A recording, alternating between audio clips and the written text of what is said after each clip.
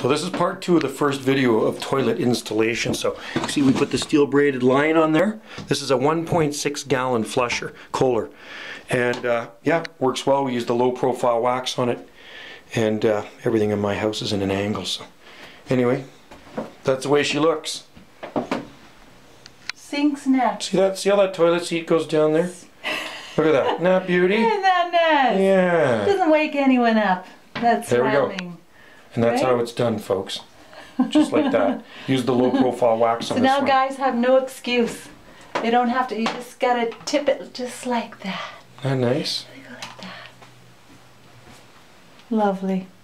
Nice and Now good. that's a toilet. Creme de la creme of toilets, huh? Yeah. Well, the other one's been in the house since '89, and it was used a lot of water. And like I say, being on a well, you want a low flush toilet. Oh, totally. 1.6 gallons as opposed to several gallons of water. And then you've got new. So we're into conserving water here. Yeah, we got the braided hose. The other one was a crappy plastic one. Yeah. What's that back there? Oh, I think that's our deodorizer. Oh, okay. Anyway, Yeah. there we go, folks. Done deal.